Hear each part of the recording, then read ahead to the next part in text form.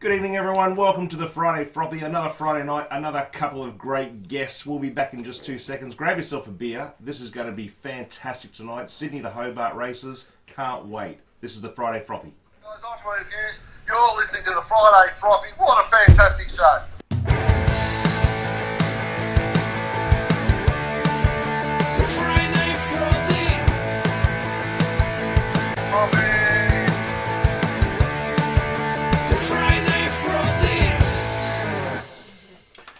Well, good evening, everyone. Good evening, Glenn. How are you, Jeff? Mate, fantastic tonight. There's a couple of fine-looking gentlemen in the establishment tonight, mate.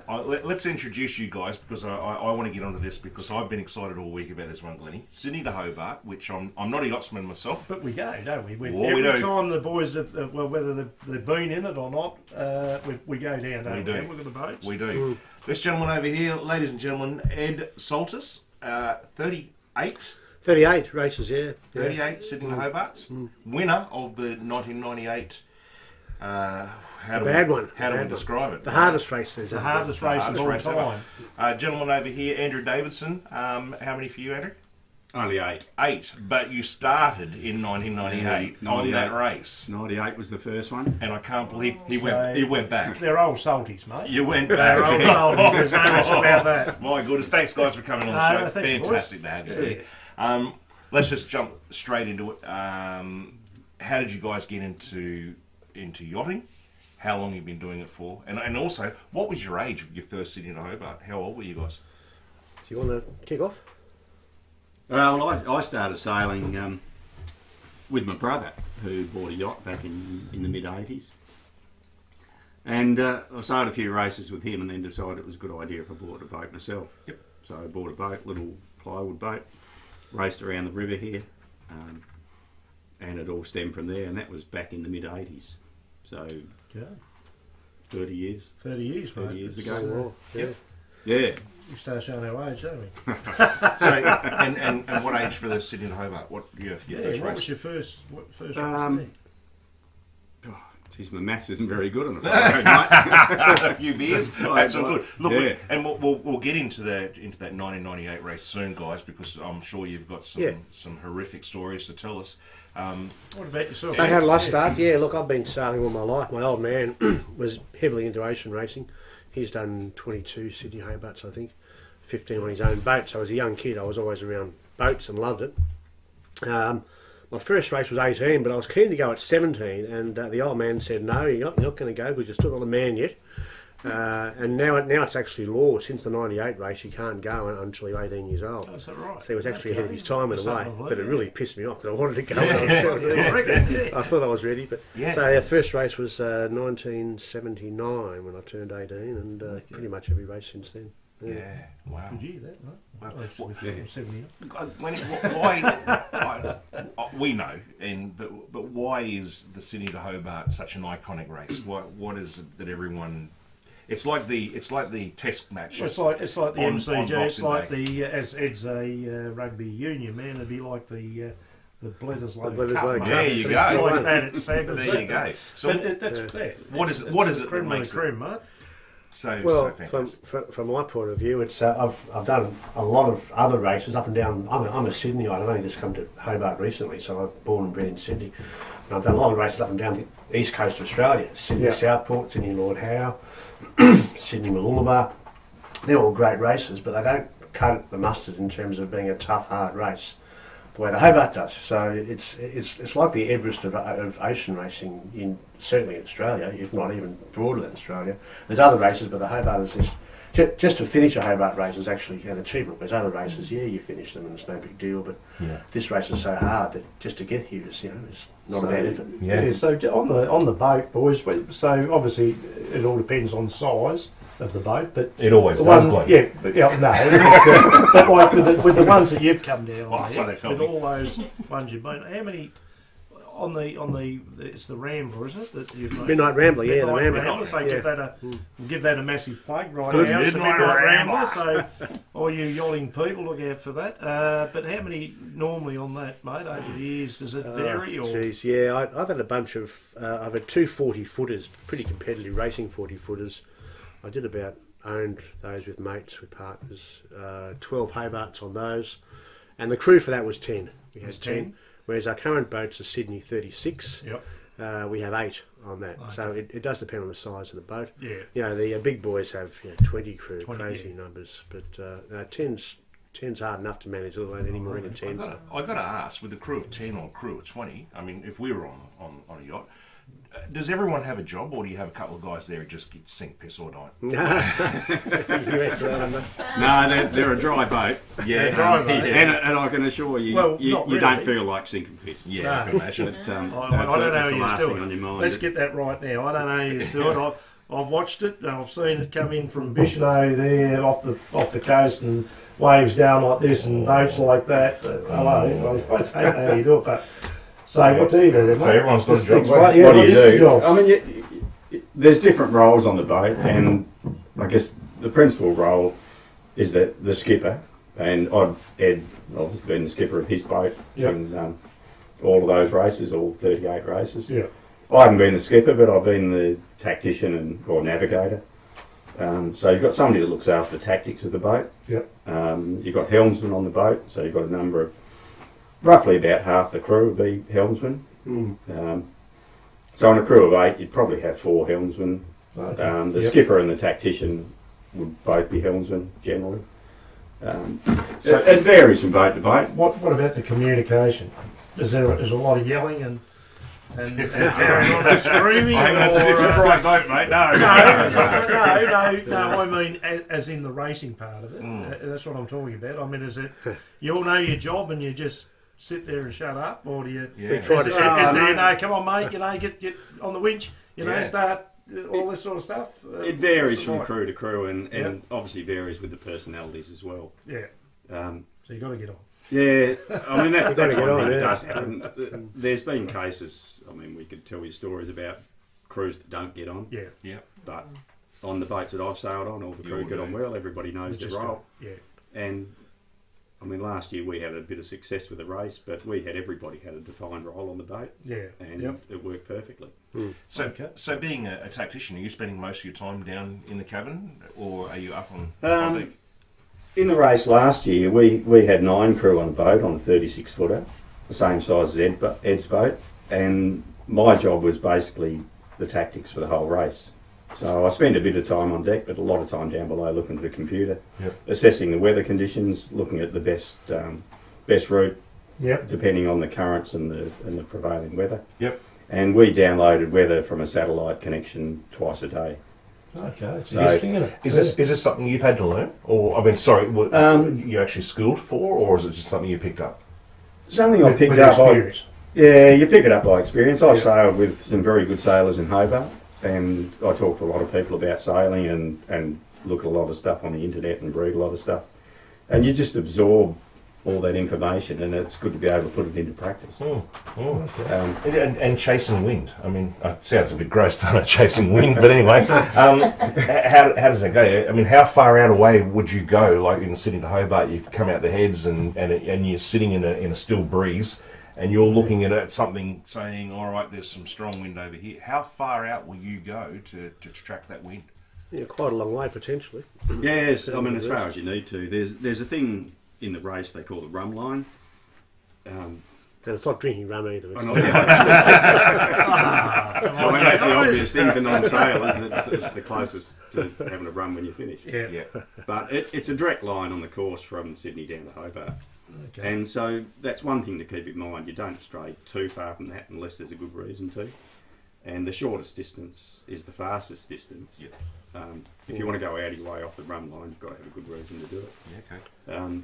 And you're looking for wind changes, anything that will give you an advantage weather-wise.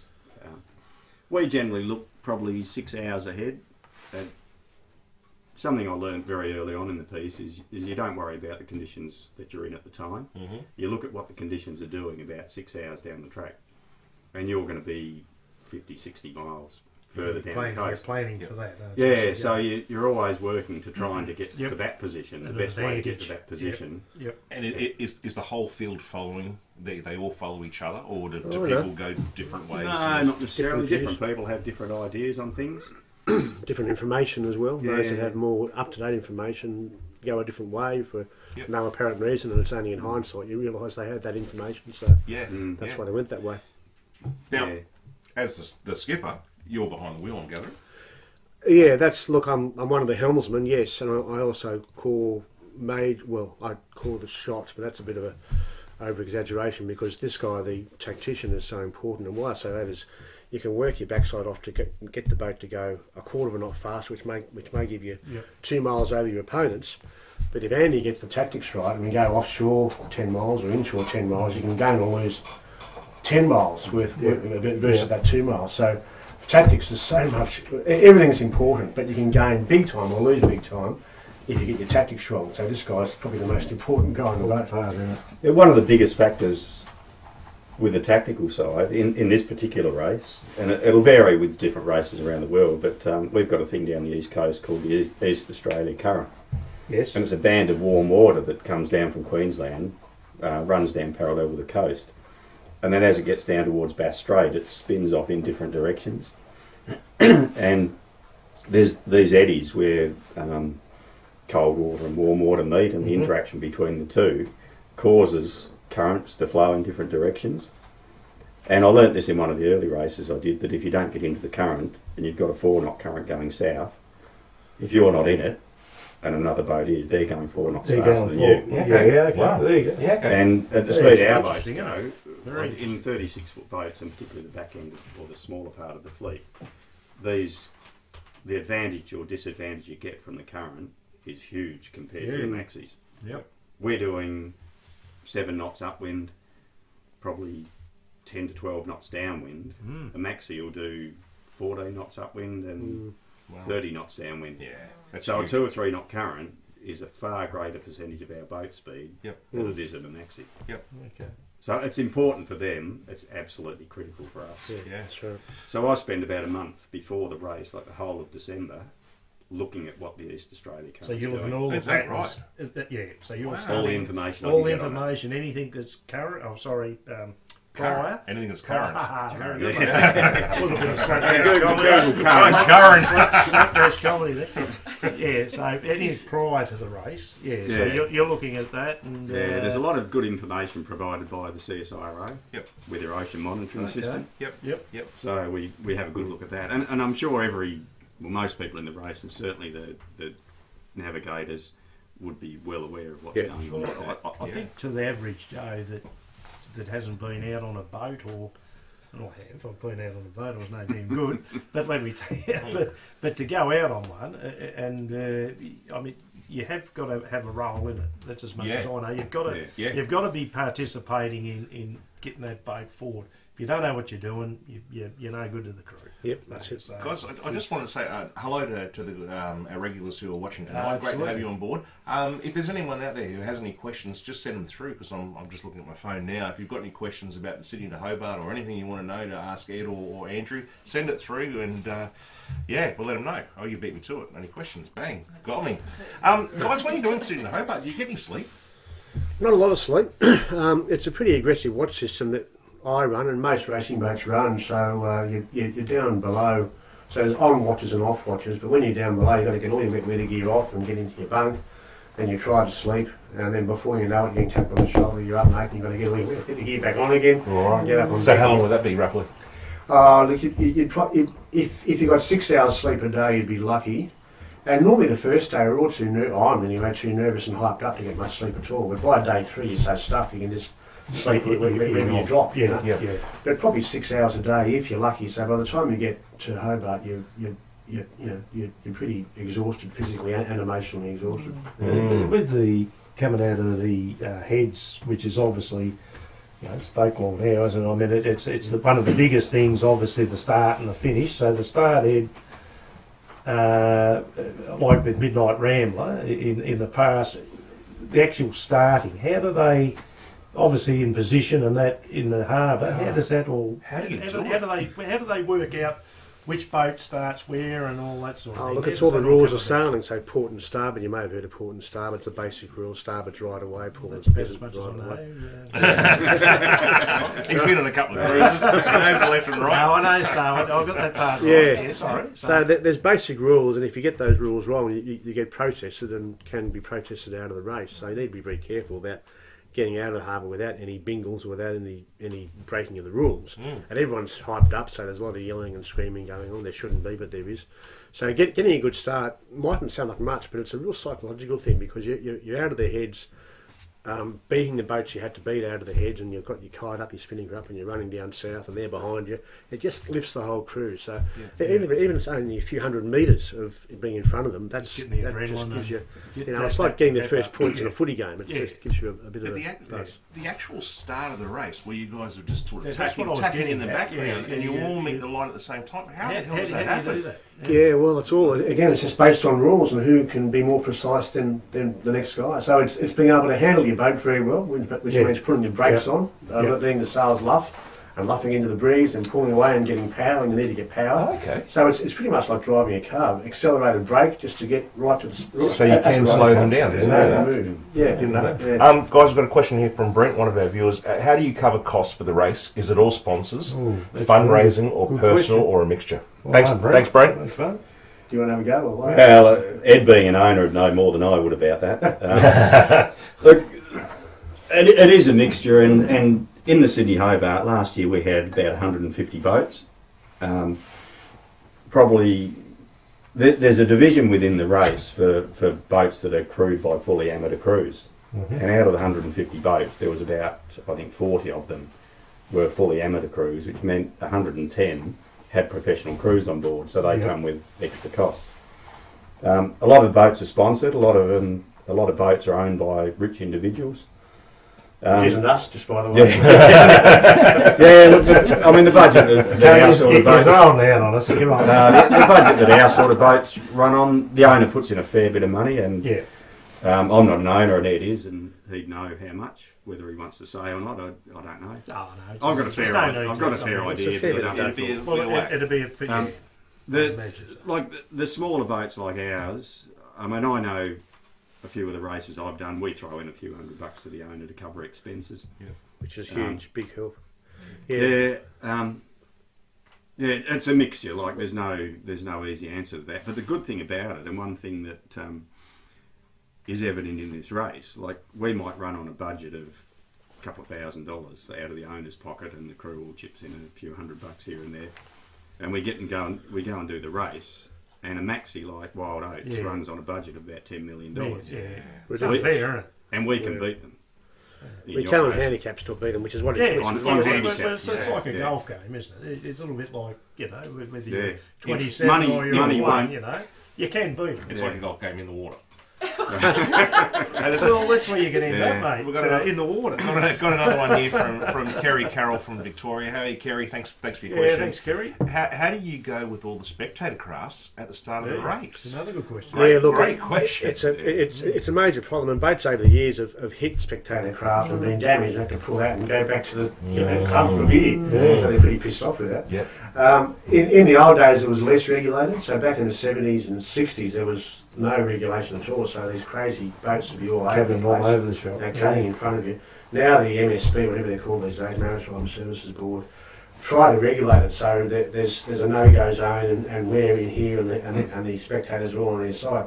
Once you get through the heads though, that no-go zone doesn't exist anymore, so the boats start coming across you again. It's just a washing machine, trying to get away. Frankly, when you're down past Bondi and the spectators finally leave you, it's a sigh of relief right now. We can start racing now. The sea is more steady. It's not all washed up, and the wind is steadier. So it's a real problem getting out of the heads. Yeah.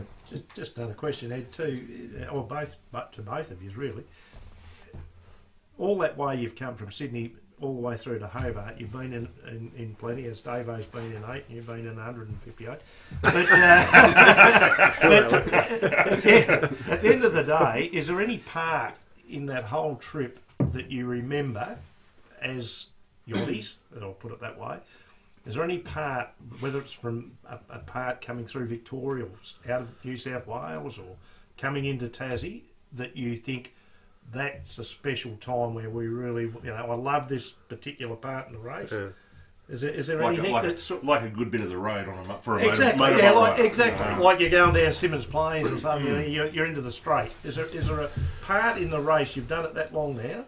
Well, I got my part. It's a fairly obvious answer for me. Is Tasman Light going around Tasman Islands because you see the end of the light. It's the turning mark, so the river's not too far away. Yeah. But just the awesome beauty of the place. The rugged beauty of Tasman, even the Cape Row, all that area of coastline. It's just amazing. It just blows you away. How tall and rugged the place is. So Tassie Light's always my thing. Yeah. Okay. Guys, I'd have to agree with Ed on that, and being from Hobart, Ed's a blow-in from Sydney. A blow-in. It's true. He's now a resident in Hobart, but when you get to Tasman Island, quite often in the race, it's the first time you see land since you leave Sydney.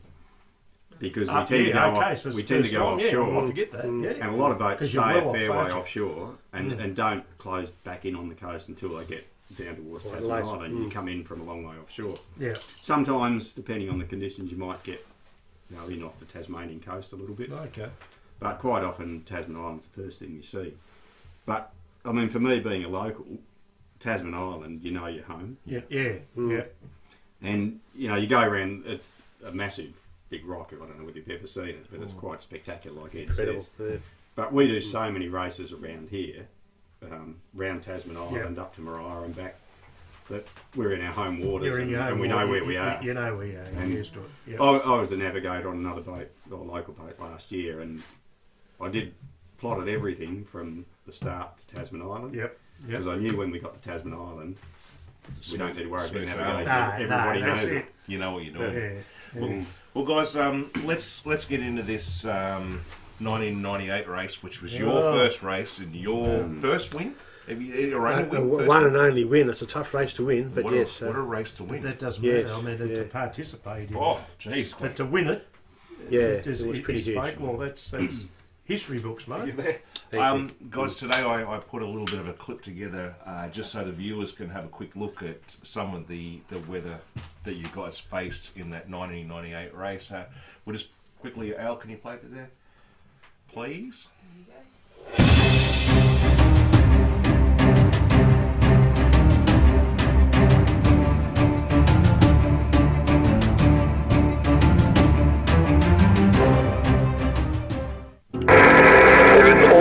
A gale warning for all Tasmanian coastal waters. In just 4 days, we have witnessed extraordinary courage, strength, initiative and sadness.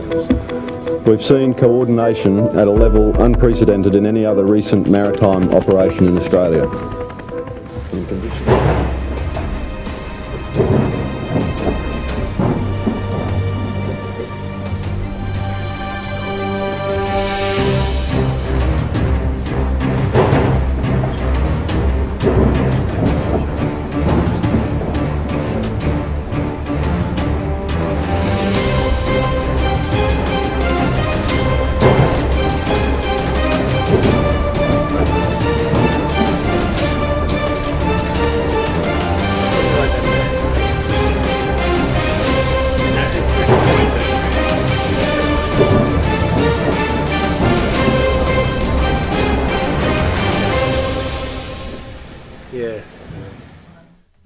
So there you go, guys. That's a little bit of what these fellas have gone through. And I've got to ask, and I know you're the race winner, but at the moment I've got to look at you and say, this is your first race. You've tackled those conditions, and you've gone back another 7 times since. Why? Why?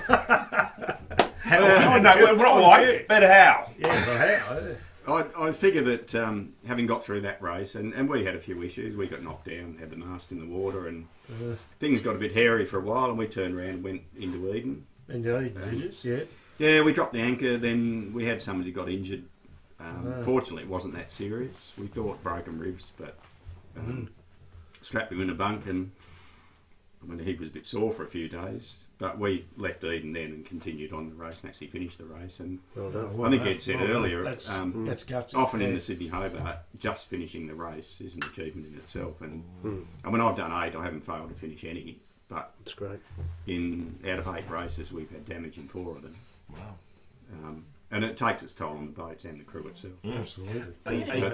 But having done this race, I mean, in those conditions, I feel it's, as far as experience goes, it's probably like doing 10 races in normal conditions.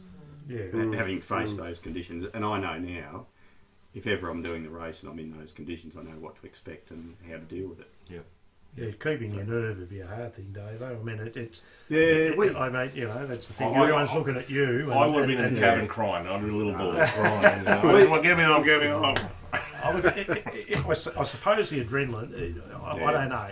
You're a ball-played sport and whatnot, and Ed rugby, and you've played footy and whatnot, but the adrenaline must take over, sure. Yeah, look, which gets you through. People have said to me since that race, Just adrenaline rush. Were you scared? And you have time, I suppose.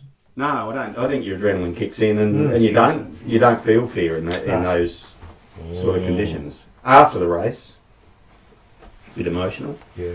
Absolutely. Were you on radio contact with other boats of what was happening and knowing that people had lost their lives and that sort of stuff? You were. You hear what's going on. Well, you heard a lot of stuff on the radio, but I mean, from my point of view, I don't know about Ed.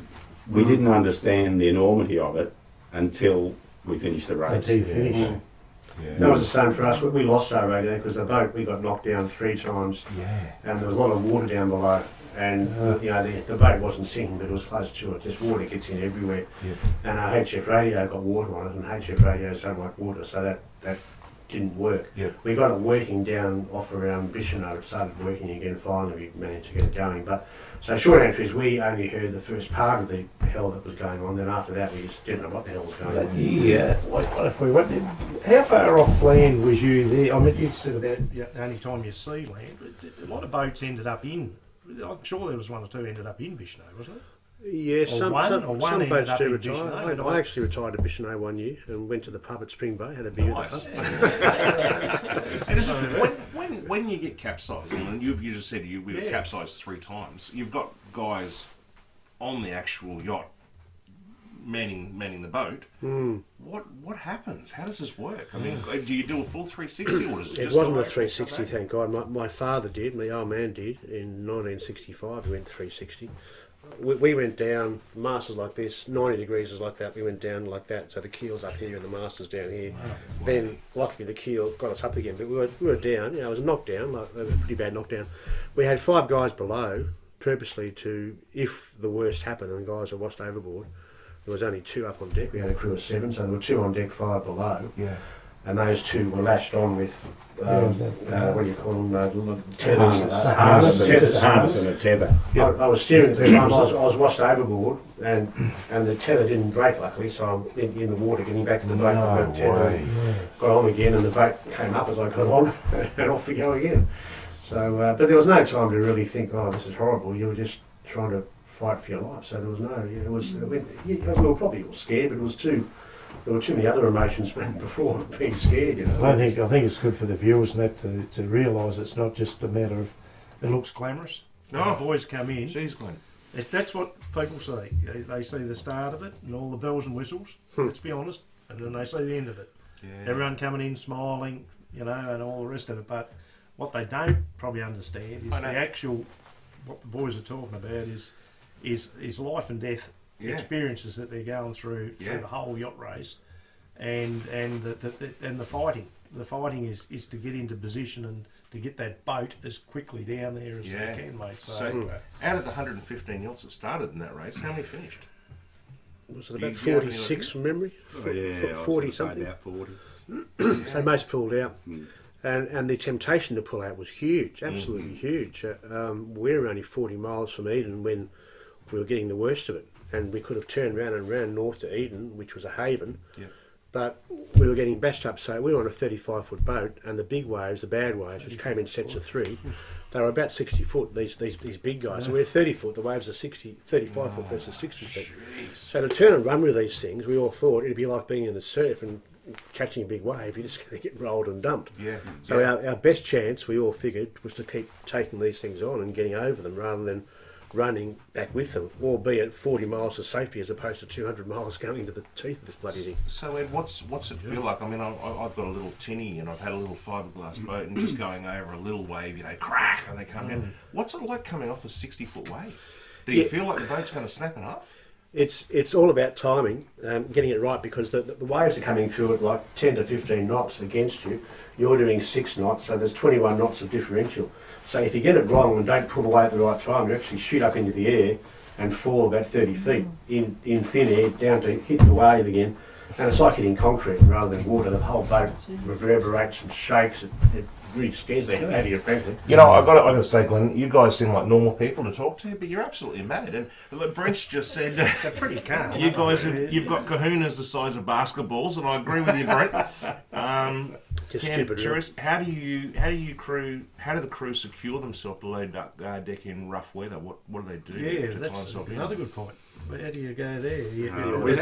Is there harnesses off the side there or inside? You don't. No? You don't have harnesses, but on the berths or the beds. Yes. And in those conditions, we don't get out of our wet weather gear. You just go and lie down, and if you can get some sleep, good. If you can't, good luck. On the beds are about, I don't know whether you can see on camera, but probably 2 feet wide generally, and they have a cloth on the side of it. Yep. And the boat's on a heel, so the boat's leaning over, so the bed or the bunk that you're sleeping in is on a slate. And we have these things called lee cloths, and they're tied up above you. So you sort of slide into this sort of netting and just wedge yourself in. And you still get thrown around a bit, so you've got to brace yourself with your feet. In those conditions, it's pretty hard. Yeah. In normal conditions, I do, but not a lot. Yeah. It's where the rum will come in handy. It depends on the conditions, and there's a lot of cases where boats do turn around 360 and their masts go down into the water and then come back up, and people are looking at the boat and it's pitch black inside and they can't tell where the floor is and where the ceiling of the boat, and you're completely disorientated. And how many times for both of you has that happened in your career that you've been on a yacht? 3 in that race, and pardon me, badly in the 93 race. I was on a tiny boat, a 30-footer, which really shouldn't have been there. We were only young back in those days, young and dumb. And it was in Bank Strait, between Flinders Island and the mainland of Tassie. And Bank Strait's a nasty piece of work because the current runs in and out of there very hard. And it was current against wind. Anyway, long story short, we got knocked over to about 160, almost upside down. When we came up, there was water pissing out of the mast. So the mast was underwater, so it was full of water. But we lost all our sails. We had a fully reefed main and a storm slap, and they just got blown away by the force of the water. So the mast was still there, thank God, but there were no sails left. So that was a bad one. There's been some other ones where I've been close, but they're the 4 real bad ones that I've had anyway. Wow. Yeah. What was we got knocked down back in the 98 race. Ed said he made a decision and went on, and to his credit, he kept going and won the race. Yeah.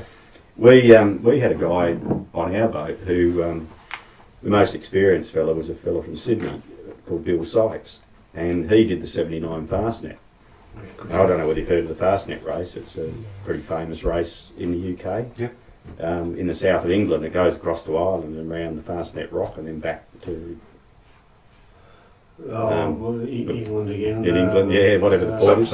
Yeah. But in that Plymouth, Plymouth. In that 1979 race, the Fastnet, 15 people died, and they had about 300 boats in the race, and it was just absolute chaos. Wow. And Bill Sykes had done that race, so we sort of acted under advice from Bill, and he said if we were on a 50-footer, we'd keep going. We're on a 36-footer. We shouldn't be here. Just before you go, I just want to ask a question for the viewers. You guys are on 35, 36 foot? Yeah. What's Wild Oats? Yeah, it's 100 feet. It's 100 feet. Chalk and cheese. There's a couple of boats in to get to that. Holy hell. That's a bit different. Sorry, Glenn, you asked I was just going to say, when that catastrophe happened in that yacht race from Sydney to Hobart, I'm trying to remember myself listening to it. What was the rescue that you had from that? Was it just helicopters for the people to hit the water, or was mainly helicopters. That's all you could get out there. Yeah. You couldn't get anyone else out. And the stranded yachts are out there. Where do they go? They tow them back, or what do they do? No, they just got them out of the water. Just Got them out of the water, and the boat's gone. Boats get salvaged later. Yeah. It's all about protecting human life, and boats are let them go, get the humans. boats. They sink or they float. Yeah. And if they float, they can salvage them. If they sink, wow, in the story. But human life's the thing. Yeah. So how many helicopters was it only? Like you obviously you rescue from. Do they come in from Victoria or are they from Tasmania? I think most of them went out of Malakuta or Eden. Eden. Ulladulla maybe. Okay, Ulladulla, yeah. The Air Force was involved. I know the Air Force were involved. Can you remember how many guys they actually fished out of this? Yeah. They actually got out of the drink? About 20, I can't remember, yeah. Those guys are the real heroes. They are heroes. That's what I mean. Into that to save someone else. That's real guts. They call them tea bags. Yeah. Because they go out of the helicopter on a wire, and the waves, these 60-foot waves are coming through. So when they're in a trough, they're just suspended in the trough, and then a wave will come through and just envelop these blokes in water. So they're like dunking them in a tea bag. It's unreal. I'm trying to fathom. I'm trying to take it all. I'm trying to take the whole thing in. As I said at the beginning of the show, guys, I just could not wait for this interview to talk to you because it's something that you just can't comprehend what you've been through and how bad it was. And it's just made. Now, talking to you, Ed, you were saying before you had a choice of going on or going because you had an injured crew member. Yeah. Look, we were 40, probably closer to 60, between 40 and 60 nautical miles into Bass Strait. So Eden was definitely there, but we really thought we wouldn't survive getting back because the waves were just so bloody big. You know, the big guys were 60 feet, and you turn and run with those things. I mean, some boats got back, other boats, quite a few boats got into trouble by turning around and heading for Eden. Okay. Because you're turning straight into it. They were rolled 360. One of them was rolled 360 by doing this. Now, I'm not saying our way was infallible. You know, nothing was infallible in that weather. But in our view at the time, that was the least riskiest way to do it, and luckily, touch wood, it actually worked for us. Yeah. And did it get worse as you got into Bass Strait, or it got better? Yeah, we had 10 hours of really horrendous stuff, which was life and death. You know, we were literally, that next wave was going to get you. You know, it was that bad. There were probably 25 hours of horrible stuff, but 10 of that 25 was just. Yeah, oh shit, we were thinking our young kids are not going to see them again and all this sort of thing. And was that 10 daytime or night time? It was thankfully mainly daytime. It started at about 2 in the afternoon for us and finished at, close to midnight. So because it's summer, it was still sunny at 9 p.m. So for 3 hours we had, because in the dark it's a whole new horror show. You can't see them. You can hear the waves coming before you can see them. Like a bloody locomotive coming out. Just a question then, boys. So, Dave, you were saying to me before, you're looking back and you're looking into the weather patterns and all the rest of it. Now, I'm not saying that you knew what was coming before you got there, if you know what I'm saying, but is there times where it's called off and like they know it's just horrendous, the weather is going to be absolutely horrendous for say 4 days, 5 days, 6 days straight, and they say, look fellas, you're not doing it, or is that just a non-negotiable? You just go out, you yachties and you just did it, that's it? It's a good question. Yeah, that is an interesting question because there hasn't been a case where this race has been called off. There you go. Yet. But there is provision in the sailing instructions that it could be. It'd have to be extreme conditions. But there's another race that happens around about the same time, the Melbourne-Hobart race. Yes, Melbourne. And that has been postponed because of weather. Yep. They have a different issue there. They've got to get out the heads at Melbourne.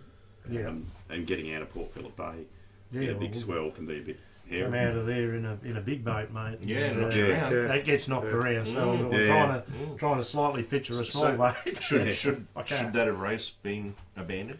1998. In my view, no, because no one knew it was going to be that bad. It was an east coast low. It's called a bomb, an east coast low. There's one happening now off the coast of New South Wales as we speak. Yes. This one was particularly bad, and it moved south. But lows are very volatile, and I still challenge any meteorologist to really predict accurately what a low is going to do. This one could have dissipated and moved offshore, but instead it became twice as intense and fell off the coast of Victoria, and the timing was horrendous. But that wasn't known until about 12 hours before it actually happened, and by that time the fleet's already out there. And it's not like a car race, you can't say, let's go home. You're already out there. Yeah, that question was brought up with the Commodore at the time, I think it was on 60 Minutes. And they said, well, why didn't you call the race off? And he said, in the end, he said, we could have called the race off, because we've still got boats 100 miles offshore. That's right. Well, you have just educated us, and I hope the viewers pick that up. Glenn. You can't turn. You can't just turn around and say, hello, I'm going home. You're there and you're stuck. Brent Forsyth's just written, this is a brilliant interview, great insight, guys. Say, thanks, Brent. I knew it would be. Well, the thing is the other thing is too, it's like any sport. Now, I know it's competitive, and, we all want to beat one another, different crews, but the actual camaraderie in the yacht clubs, as soon as you race and you're finished and it's all over, I've got no doubt there's a bit of stirring going on and whatnot, but taking the piss, as I call it. But let's be honest. But other than that, you must be like brothers too, and sisters, because there's a lot of women that get on it on the yachts as well. But it must be like one big family. Oh, it is. Look, I mean, I've been sailing in Hobart for over 30 years, and I know most people that sail. Yeah. And everybody gets on with everybody else. We have a few issues from time to time, and people don't see eye to eye all the time, but everybody knows everybody, and everybody generally gets on. But particularly in a race like the Sydney Hobart, you've got to be very good friends with the people that you're sailing with, because you're sharing a very confined space. You're relying on them to save your life, potentially, like we saw in the 98 race. So you wouldn't go and do a race like that unless you trusted and had complete faith in the people you're sailing with. And I know some of the guys I've sailed with, I put my life in their hands in any circumstance. And you become very good friends with people like that. Yeah, of course. To someone, and I know, like with the bigger boats, as you said, they're X amount foot long and all the rest of it, 100 foot long and all this sort of stuff. They get, now let's face it, they're big money, they get celebrities on there, and to me, they don't know, exactly what I just said, they don't know, probably some of them, what they're doing. Is that just because the boat's big enough to be able to take those people? Passenger. As a passenger? The short answer is yes. And the real racing, let's be honest, is with the smaller boats. Yeah, look, because, I mean, the 100-foot boats, Ed's from Sydney, and he knows everybody in Sydney that sails, like I know everybody in Hobart. I'll just jump in here. He's from Sydney, and he was the 2000 Yachtsman of the Year in New South Wales. Sorry, we will go there. I just wanted to write it down. Keep going, sorry. Yeah, look, I mean, on a 100-foot boat, you've got a lot of room to take passengers. And I'm not saying they're passengers, they're people there. There's one particular boat that has a lot of celebrities on it, and I think it helps with the TV coverage and their sponsorship. So, it's good for their image when they get playing Beachley or whoever. Green, haven't they, on the... Yeah. What do you call that? What do you call that when you... coffee grinders. Coffee grinders, are they? I like that. I don't drink coffee, but I like that. So, you obviously... So, how hard is it on the coffee grinders? Pretty bloody hard, yeah. The so guys have got to be like you, bigger than me. They've got to be huge. Union guy to do that. Or? Having said that, the modern boat, and I disagree with it personally, I've got to say, but the modern boat has their motor. Wildboats have this motor going 24 hours a day, which to me isn't a level playing field. And they have hydraulic winches, so you just push a button, and the winch turns more than what 5 big guys could turn the damn thing. Just push a button and it turns. So this is on the bigger boats. This is what's happening. And the rest are doing this. The rest will do it manually. Some are manually powered, and some are powered by motors. It's just the way the rules evolved. It's called progress. Just this is technology. what I mean. That people don't know. People wouldn't know that. They all think, even though they're smaller boats, they all think we're all doing the same thing. You're not. Technically, you're not. It's a bit of a bee in my bonnet, so I'll jump in. But just imagine pressing a button all day and you've got huge power that never stops because the motor's going and generating its power. Yeah. As opposed to 4 of my crew, I've got to be grinding winches. They're grinding, right? And they go for half an hour and they're totally stuck. Next guy comes in and you revolve them over a day of hard racing. Yeah. So there's 4 guys totally stuck. You've got to feed them and give them water as opposed to pressing the button. So to me, it's just not a level playing field. Are you getting more of a handicap because of that, or...? They do handicap it supposedly, but in my humble opinion, not nearly hard enough. So the benefit far outweighs the extra handicap they get hit with for having it. But again, it's a bee in my bonnet, so I'll shut up now. No. Say what you bloody think. You've got the floor here, mate. That's it. That's what we're about. I mean, that's it. I can assure you there's a lot of people who agree with that. Oh, my word, I think everyone will. I don't know anything about sailing, and I'm agreeing straight away because I think that's a bit unfair. But anyway, there you go. I just want to go back to you winning the 1998 race. We've seen it. It's tragic. We've heard about the lives lost, the boats that were lost. At the moment, we've got coronavirus, and this will link in, guarantee it. Okay. Where at the moment we've got coronavirus, and the AFL is pushing ahead, or the rugby league is pushing ahead, and a lot of people saying, "Is this the year that you want to win the grand final, or is this the year that you don't want to win the grand final?" When you won that race and you got to Hobart, obviously, and you said you hadn't heard what was really going on, the lives lost, and all sorts of stuff. Till we got there. Yeah. Where does it?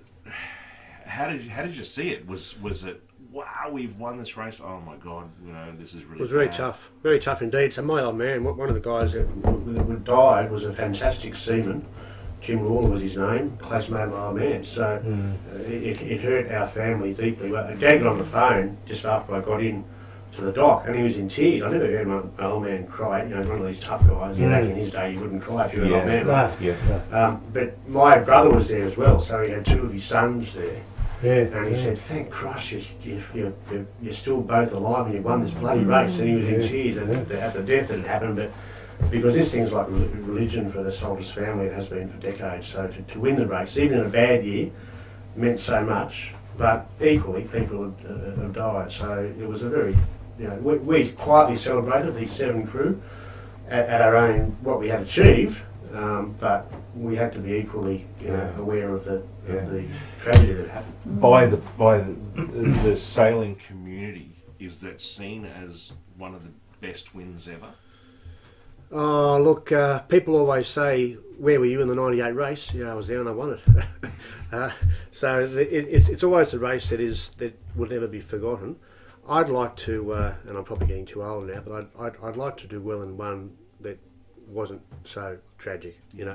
So winning it was great that year, toughest race ever, but the tragedy mixes with the victory. Yeah. So to do so without that would be nice, but one day you never know. I'm getting older. Unfortunately, as it's now saying, I mean, all sports, it doesn't matter. As I said, we talk about rugby union, rugby league, Australian rules, or jumping off a cliff or whatever, but that element of danger is always there. That's coming up. And you can, that might be on Odd Sports. It is Odd Sports. That's just and I haven't seen it, so I might have to put a Tesla ticket in later. But there you go. So, just the,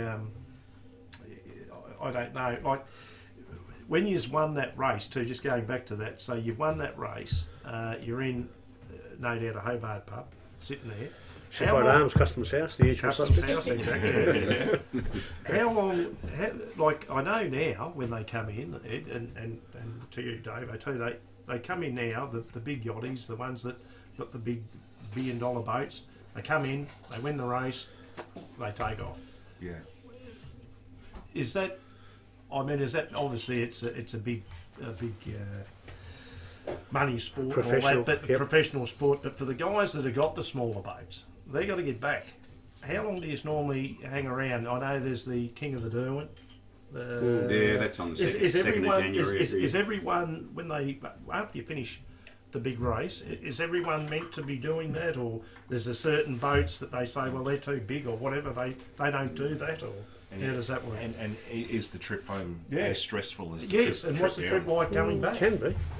Yeah. I mean, have a go. Being from Hobart, you don't have to go back. We don't have to go back. Exactly. No. But you've always. I mean, we have to do the trip up, and I mean, different people have different views on that. Me personally, I'd rather get the boat to Sydney, pack it away, come home, have Christmas with the family, and then we fly back up on Christmas Day for the race. Yep. But other people who have a bit more time on their hands prior to Christmas might want to take a bit of time to get up there. I think the ones that go back to Sydney after the race, they years ago there used to be a thing in Triabunna called the Crayfish Derby, and it was an event designed for people leaving after the Sydney Hobart as they're heading back to Sydney or Melbourne, and they go up the east coast. They call it into Triabunna and they just have a big piss up.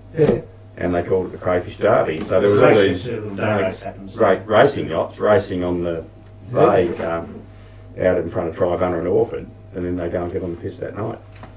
And it was a great thing for the local community, and then they continue on their way up the coast.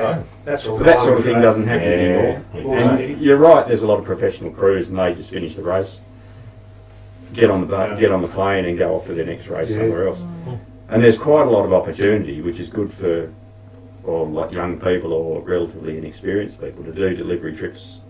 If they go down to the wharf and hang around and ask a few questions, they can get the opportunity to go on a boat from here back to Sydney as a delivery crew. And they will quite often take... We should have a crack. Not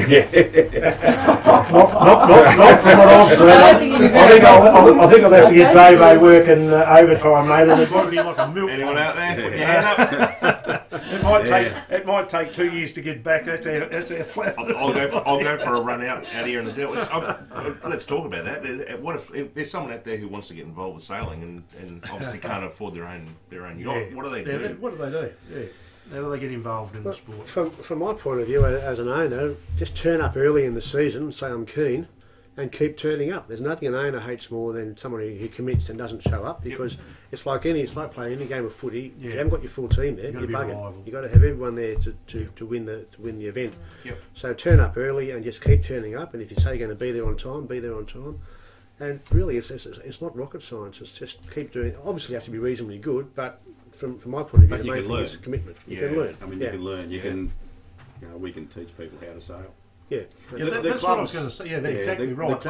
That part with the club, what happens all the clubs in Hobart have a list of. If you want to learn to sail, you just go along to the club and say, "Look, I want to learn to sail. Can you get me on a boat?" Right. And quite often they'll get you on boats in twilight races, which are less serious, like Wednesday, Thursday afternoons, and you go and sail. I mean, we race reasonably competitively, but it's not sheep stations or anything like that. It's quite black sailing, but you learn. So, there's opportunities through the clubs, and the clubs will put you in touch with the boat owner. Good. And then once you get on a boat, it's up to you how you take it from there. Cool. We've just had another captain turn up. Yeah, he's ready for Cleve's tips. Not on yet, Rob. Captain I know you want to win $1 million. Good to have you on, mate. I haven't got my tips yet ready. Talking about fun, prize money for winning the Sydney to Hobart is good money. No, there is none. There is none. It's a crazy game. It's just the press, the honour of winning it, I suppose. You win a watch. You do get a watch. You get a Rolex watch, which is a huge amount of money, I suppose. But is that everyone huge value? No, just the owner, the skipper, the owner. Wow. And handicap. So first over the line gets it, and first on Tattersall's Cup, which is the true winner, also gets that. There was one year when Kodak, a long while ago, Kodak were the sponsors, and I think it was $10,000, maybe $20,000 was given to the winner. But it was just 1 year, it was one off. And but it doesn't deter anyone from going in the race? It's not about the money. It's a horrible investment decision buying a boat. It's the last thing you want to do. It's fun.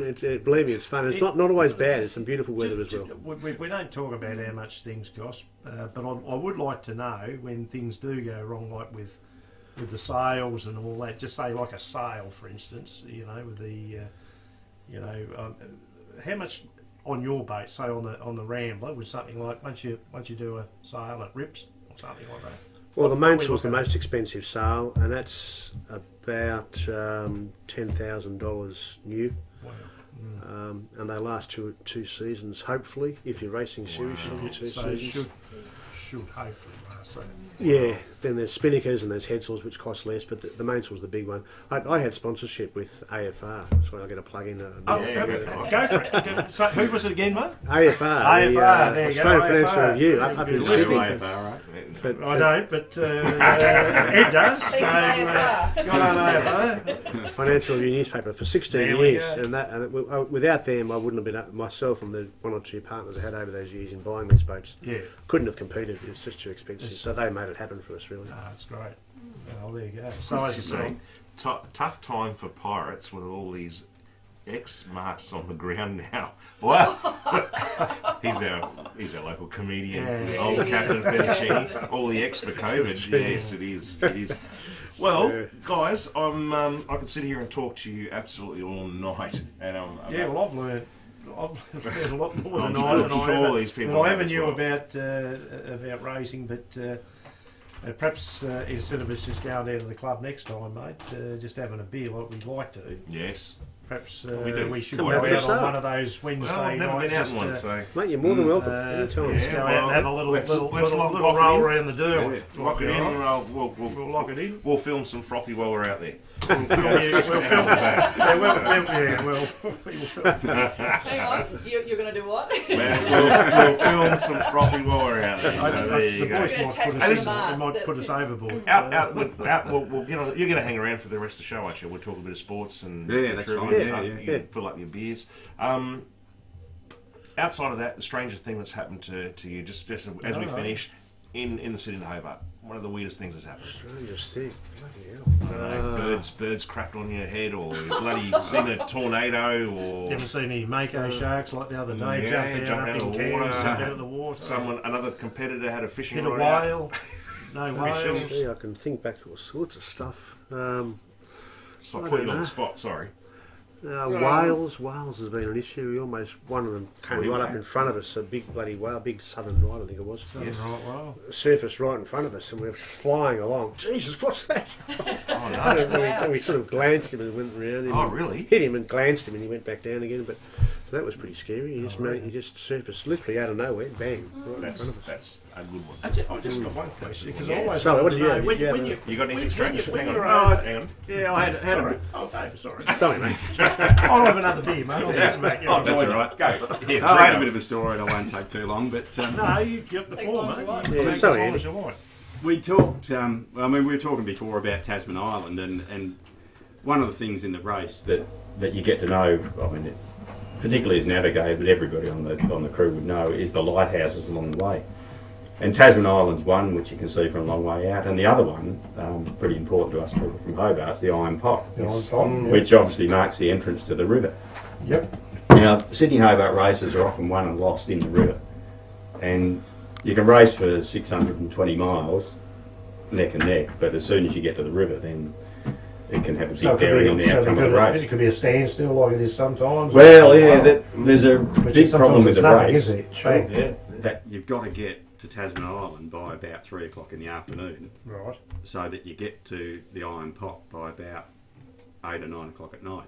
Okay. Because if you get there after 9 o'clock at night, around 9, 10 o'clock, the river just shuts down. There's no wind in the river. And a lot of people have found this over the years, and I certainly have. Yeah, we've watched it. I've just been told it's a terrible many ball. times. Take I was filming the whole thing. One's right over on the droopy point side, one's over on the bay side. But there's nothing, is it? Just no, and this one year we did this race in 2004, and we got to the Iron Pot, and it was about 9 o'clock at night. The sea breeze had died out, and there was no wind, and we'd creep forward 100 metres. And then drift back 100 metres. No. And anyway, sitting on the point at down off South Arm, there was a big roaring bonfire going, and we could see these blokes sitting around the fire having a beer. And anyway, we sat there for about 6 hours. 6 hours going nowhere. Nowhere, still watching. And a couple of days after the race, we were having a barbecue with some friends, and I was talking to this mate of mine, and I said, yeah, we were talking about the Sydney Hobart, and we were sitting off just past the Iron Pot and saw these people sitting on the shore having a beer, and I said I could have swum ashore, had a few beers, swam back out to the boat and continued on the race. And this fella said, yeah, I was sitting on the shore at South Arm watching this bloke go nowhere, this boat going nowhere. He said I could have rowed out in the dinghy, took a beer out to them, they could have had a beer, we could have had a chat, we could have rowed ashore, because they sat there for about 6 hours without moving. Oh, wow. That was you. And that was us. That was you guys. Oh, very frustrating. And it was New Year's Eve too.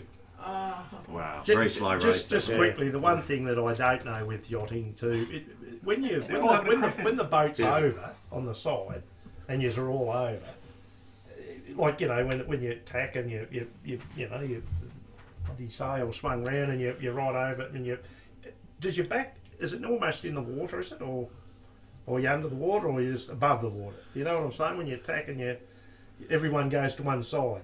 You actually change sides. So you change side on the high side. But that's what I'm saying. Are you getting wet? Like, I mean, not just spray. If you're slow enough, you do, but you've got to be fast. You've got to get on the high side of the boat. Yeah.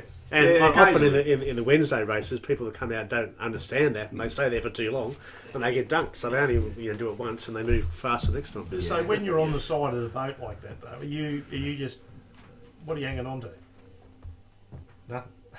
There's lifelines on the side of the boat. So okay, all boats, that's what I'm saying. Yeah, so all when boats you have to have wire around the boat. Okay, so you are holding, which stops you from falling over. Yeah. Are you on the outside of those or on the inside? You're leaning against it. So that's what I didn't. Yeah, you're on the inside of the I didn't wire. get that. Yeah. And there's rules about where you can position your body in a race. Right. And you can't have your full body outside the wire. There you go. So I didn't notice that. Did you? I didn't know that. Good point. Yep. Yeah. Well, there you go. So that's for the viewers there. The lifelines have saved a lot of people from going over. There you go. It's funny, back in the 50s, my old man, there never used to be lifelines on the boat. And it's funny how the world changed, but my old man says back in the day you were called a sissy if you had lifelines. What are you? Are you a man or a sissy? Really? These bloody lifelines. These lifelines, don't need lifelines. Right. Seriously. It's funny how the world changes. Well, Ed, Andrew, mate, we can't thank you enough. Yeah, no, thanks, boys. And I think everyone's been watching has absolutely enjoyed everything that you guys have spoken about tonight. We can't thank you enough because that's... it takes a hell of a lot of brains and a hell of a lot of guts to be a... Not many brains, I think. But you guys, I'll say it again, you guys seem like really, really, nice guys and pretty smart, but I just don't get it. I don't get it. Well, you'll have to come out one day with us and... Yeah, I will. Yeah. You know they'll set us up though for go out. You realise that, don't you? We'll be set up. Gnarly suddenly. For sure. No, we'd love to. We will. We will come out there. We'll have to... we're going to have a quick break because we've got a sponsor to talk about, and then we've got... Oh, Rob, you'll have to watch the whole show, mate, because these guys have taken us through some amazing stories and a bit of footage that we put up. So I know you've missed the start, mate, but get on it and watch it, and you'll absolutely love it. It's a dry boat, yes. So we've got a sponsor. We've got to have a quick break, guys. We've got a sponsor that we've got to put an ad up for, and then we're going to do Odd Sports, and I've got to have a quick break myself. So I think we're all going. So we're all leaving. So is it one after the other, isn't it? Hang around, guys. Stay here for the rest of the show. We've got a little bit of sports news. We've got a trivia competition we're doing, and this is Odd Sports in Corey's Garden and Landscaping. Thanks, Corey. We'll be back in just a minute, guys. Good. Yeah, it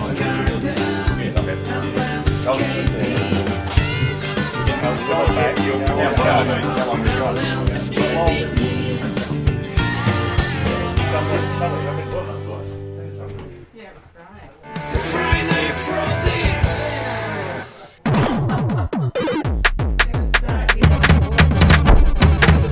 In Odd Sports this week, we revisit diving, although this makes death diving look like a dip in the pool over a Sunday barbecue.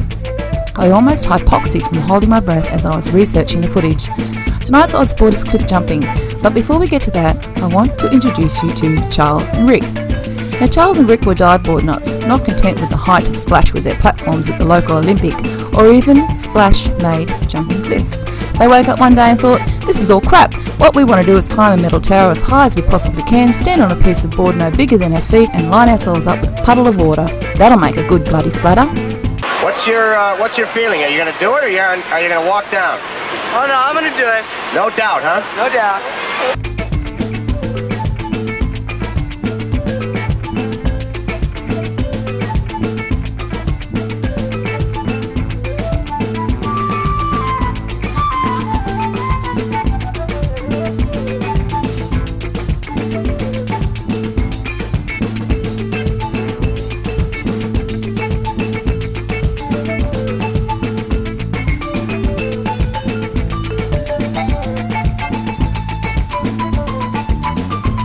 observation zone right at about 100 feet, and all of a sudden I was in the water. So I really didn't get a chance to tighten up and to enter the water the way I wanted to. But fortunately, I've been training physically very, very hard, and I was able to withhold the impact. Took a shot. You really did take a shot. Then everyone thought, this looks like a sport that could catch on. Let us join you. At 52.2 metres, these weren't even the highest attempts. That victory goes to Lasu Shala, who dived a suicidal 58.8 metres off a cliff. He survived but didn't look too flesh getting out of the water. In fact, many have fractured backs and legs, often needing assistance to get out of the water. And that brings me to the championships of cliff diving. There's a cult of these people wanting the bone-crushing feeling of hitting the water at speed, and they are still wearing speedos and bikinis. I might add, they must have glutes tighter than Superman's crutch. Bloody hell, I dive off the 3 metre at the Parks Olympic back in the 80s and nearly tore a new one. This is a Red Bull event, and the dizzying height of the platform is a vertigo dream. 2 platforms for the men and the ladies. Men go higher because of their egos and bragging rights. And don't be fooled, it isn't a standard jump. They perform different degrees of technical difficulty to earn points. Hovering in the water below, circling like a bunch of white sharks, are a mass of scuba divers ready to pluck you out should you screw up. What was interesting during my research is that Wiki states that the impact associated with high diving could have negative effects on the joints and muscles of athletes. Well, no shit, Sherlock. To avoid injury to their arms upon impact with the water, divers from significant heights may enter the water feet first, because no one wants a head lodged in their ass, much like a bug hitting your windscreen. Not a sport for acrophobics, bassophobics, or la pelle du vide, but an exciting one to watch. And that, fucking viewers, is Odd Sports for this week.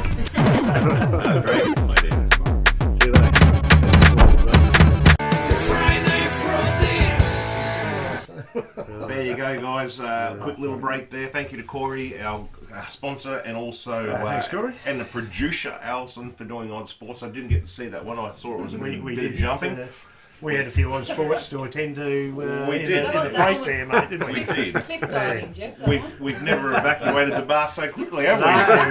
No, it was absorbing what we had to do. Needs to get out. Well, guys, so let me know what you're up to. Well, we're going to quick talk sport, and then we're going to go on to the trivia. So just quickly, guys, you're going to hang around, have a quick chat.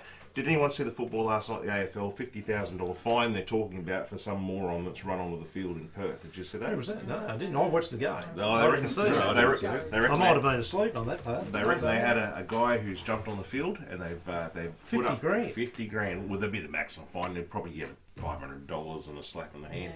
Well, what do you reckon the young female got back in the grand final between Carlton and that when she ran across the ground? I don't know. 500. I know, we were at Clarence, mate. I played football at Clarence. We went to South Australia, and we went straight to that boat. The reason the fine is going to be so dear is because the teams have been in isolation for 14 days, so they can't have anyone come anywhere near them. So this guy's jumped the fence and gone for a run, and silly bugger. He won't be doing it again. No. Whether or not they get the full 50,000. Well, I will say with that game, would support no brains. I was going to say that, but I thought it might offend somebody. Well, no. Obviously, the viewers have got in first. Well done, Brett. With the game itself, actually, it wasn't a bad game.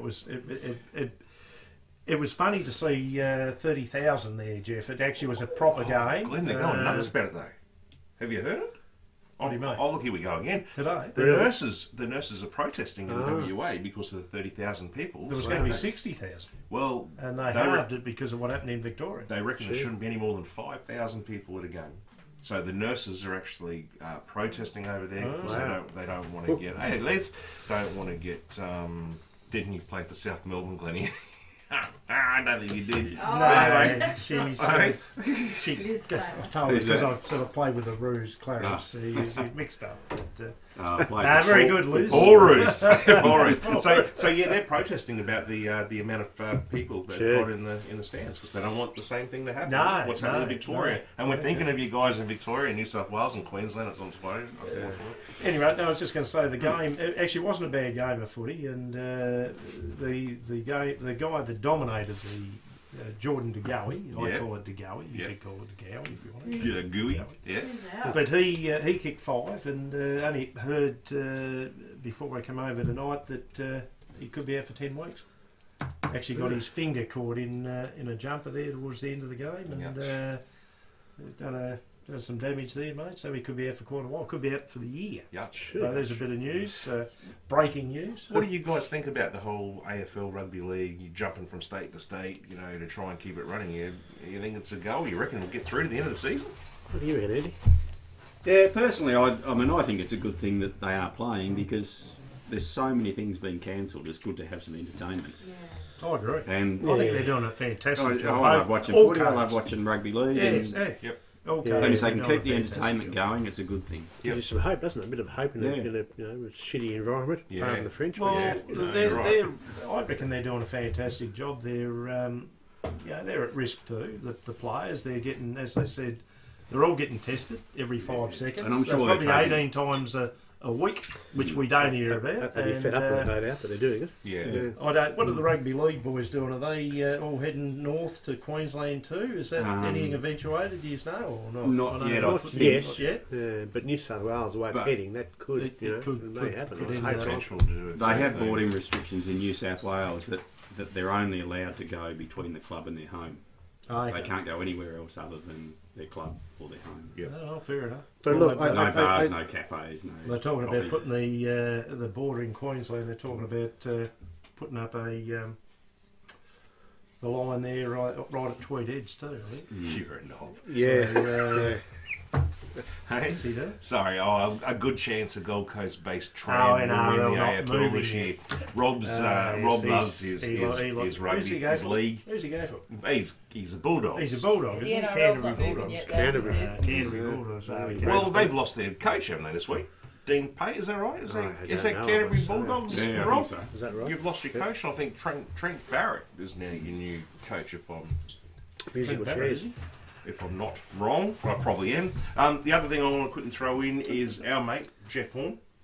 Actually, I was watching. I commented to you early. I was watching a fight early when he was getting punched around a little bit, mate, by Zarafa. Yes. And he won that fight. Yep. And I watched a bit on Zoo. And as you commented a couple of weeks ago, his trainer, Dundee, yes, he jumped ship. Crocodile. He's not too happy about it, is he? He's not too happy about it, old Jeff. No. So I wonder, is that still going on? Mate, they've set a date. It's going to be at Townsville's Townsville Stadium, Country Bank Stadium on Wednesday, August 26th. So neutral territory. Yeah. Because he's a Vegas. Yeah, they're still Queensland, so they're going to be going for Jeff Horn. So you guys watch the fights, you get into that? I do a bit, yeah. We had Jeff on our show, 26th of August. Oh, okay. Just, an ambassador for bullying and well, he was bullied as a kid and took up boxing, and I think he's been fantastic. It's not a bad thing, and it happened a lot in schools. And he just went to get a bit of self-defence after being beaten, or bullied at school, and he was good at it. So, mate, one more thing.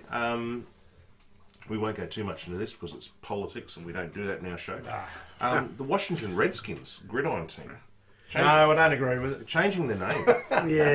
Changing the name. I don't agree with it. No. Big ball. It's not because it's red. They were going to change the Canterbury Crusaders over in New Zealand. After the big Muslim massacre that happened over there. The Canterbury has always been called the Crusaders, and the Crusaders used to fight against the Crusades, and it didn't happen in the end. And my view is, look, it's sport. It's not meant to hurt anyone. It's a sport. Yeah. The Redskins are called the Redskins. What? Anyway, Alan's ended up changing the names of the lollies. I mean, if you go back, you'd have to go back through history. If they go with that, how much are they going to charge? Kerry doesn't agree either. Yeah, I think it's gone too far. The whole story was about what happened to the fella over there in America. Yes. And a lot of the guys that were interviewed, being gridiron players and all that, they were saying that it shouldn't be changed. Right, so there's your answer. Yeah. Okay, What there's they your changed answer. too. Imagine the cost They're saying it involved to shouldn't that be. Oh, club. the whole marketing. Yeah, everything. Oh. So your marketing, everything else has changed. It's like saying you've got a boat, you got to call it the Titanic, don't you? Oh, sorry. All right, let's get this quiz going, eh? Are we doing the quiz, are we? It's quiz time. Oh, Trivia. Hang on a second. Hang on I a didn't second. realise we were doing it. Oh, we're doing the quiz. No, you can ask the questions. Yeah, we'll trace the questions. Guys, just to let you know, this is where we're running at the moment. We're round 7 tonight, and at the moment, Ben Presnell is in Tasmania. He's on 14. Natalie Arnold from the Gold Coast is on 11. Razor Ray's on 7 from the Gold Coast. Captain Rob from the Gold Coast. A lot of Gold Coast. There's a lot of Gold Coast, yes. Oh, well, because they're going to host the AFL Grand Final, aren't they? Razor Ray is not a footy umpire, is it? No, not that Razor Ray. No, Razor Ray. Everybody knows Razor Ray. She's a New Zealander warrior. Razor Ray is currently at the V8 Supercars in Sydney, so she works for V8 Supercars, which we're going to be talking to very soon. I haven't even sorted these, so sorry about that. Captain Rob is in 3rd on 9th, then Natalie Arnold. Greg from Queensland's on 5. Sorry, Kerry, you're on 6. I've got this all over the place. Juanita's on 4 from WA. The Don's on 2. We're not going to see the Don for a while. No, the Don's out working now. He's working in Victoria. He's got to do things at work at night. So we've lost a few. Well, let's get one of the guys here to ask the first question. What do you think of that? We can. There you go. Got your dice? So how this works, guys? If you're new to the show, basically it's 11 questions. There's 10 questions of trivia. The 11th question is a pick a face. It's here, and you get to spin the wheel. Corey's guarding the wheel to win a prize. Spin the wheel. We roll the dice and we look for that particular number to be the right answer. Look, let's just go straight into Corey's guarding hub quiz. Who's home? But we're going to get Andrew to. Andrew, away you go. I reckon this is right down his alley there. It is. Question 1 there, Andrew. Shoot. How many Sydney to Hobarts has Wild Oats 11-1? Ooh. We're looking for. Oh, no. That's never happened before. That's a 3. No, 3. Midnight Rambler. It's a 3. How many Sydney to Hobarts has Wild Oats 11-1, guys? We're looking for number 3. No, it's not 4, Rob. All right. No, it's not 1, Rob. No, it's not the Titanic, Rob.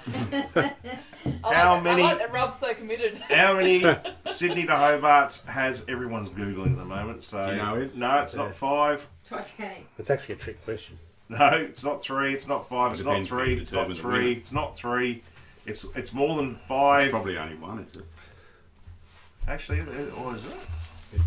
What's the answer? I thought it was that many. It depends whether you're talking line owners or handicap. Is it handicap? Because the true winner is handicap. Oh, okay. Oh, shit. Oh, hang on. Oh, I've missed it here. No, yeah. Oh, sorry. 1, 2, 3. Benny Presnell. Yeah. 9 is correct. 9? 9. Yeah. Is it 9? Yes. Yeah, Benny Presnell's got it. Well, unless Google's lying to me. Are we right, fellas? No. No comment. We could be wrong. How many First Wild name Oats? isn't the winner. How many Wild Oats has got? How many times have they come in first? Second is the answer for that. Twice. They won the thing twice on handicap. That's overall. Yes, That's overall. And the other stuff is perhaps just have wording. I'd love to sit here and talk to you guys about handicaps and how they work, but we don't have time tonight. So Well, there's a you handicap. might have to come back. People will want a handicap on your next question. Brent's having a crap attack because he reckons that Google Presnell is called him. Google Presnell. Well, here's one. Here's a question that I'm going to do because someone's not watching tonight. He's not watching, no, because he didn't come. He calls himself it. Well, question number 2, guys. Who had a batting average of 99.94 and was bowled out for a duck in his last match? We're looking for number 6. And the reason we do this is because we've got a guy on the show who actually calls himself the Don. And 1, he's answered every single question in the whole quiz. 3, 4, 5, 6. It's Kerry. It's Kerry. Well done, Kerry. Nice work, Kerry. So he answers everything. We actually met him on a cruise, and the reason we met him, we were having drinks in a bar, and his name's Craig, and he's just yelling out in the quiz, Don Bradman. Every answer. Don Bradman. So ever since we call him Don Bradman. Well done, Kerry. You got that when we're doing our questions here, it's usually the Don. Where you go, Glennie? Question number 3. Okay, question 3. In what state territory was the highest recorded temperature of 53 degrees Celsius 53. recorded? What state? What state? Territory was that? Oh, that was just recently. What state was the 53. highest recorded temperature of 53 degrees? We're looking for number 4. It'd have to be South Australia. No, Hobart. Yeah, nice work. Northern Territory, no. WA, no. 1. What was the thing? He will be spewing. He's missed that. 2, 3. Oh, look, he's all over it. He's done it again. He's done it again, Mr. Google. Yeah, Manny Presnell. He's got it. He's all over it. Queensland. 53 degrees. That's just crazy shit right there.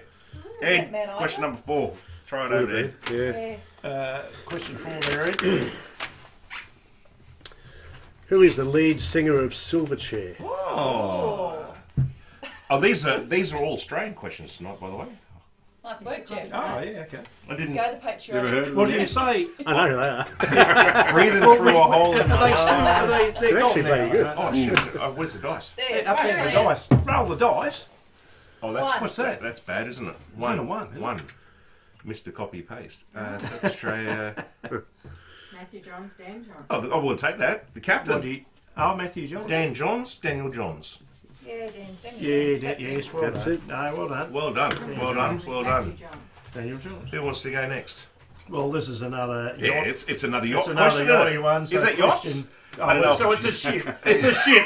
This is one that the boys would love to be on. It's Yours, sort of a question yacht. 5 there, mate. Not the Titanic. No, it's not the It's not Titanic. the Titanic, but it's close. Question number 5. How many ships were in the first fleet? Oh. How many ships in the first fleet? Oh, shit. First. There you You go. have to roll the dice. They're not Is that yachts, the are answer? they? I don't know. According to I didn't write the questions.